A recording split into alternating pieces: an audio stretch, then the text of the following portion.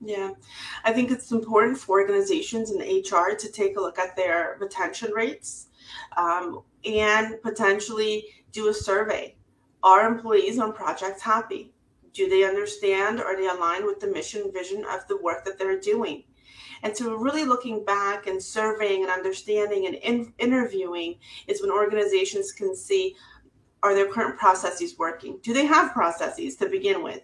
And if not, then let's go ahead and implement them. So it really starts with a conversation and with an understanding within their own teams. And that's when they'll see the value of bringing in standardization or a project management office who can guide and help project managers, give them clarity. How many times, I've been to so many different organizations. I start a project and there aren't set templates. I'm always looking for a meeting minute template, a project charter template. And so organizations need to step back and say, okay, so if an employee's spending 4 or 5 hours looking for a template, that's a loss of funds. That's a loss of time that can be used to spend on working on the project, delivering value to the client.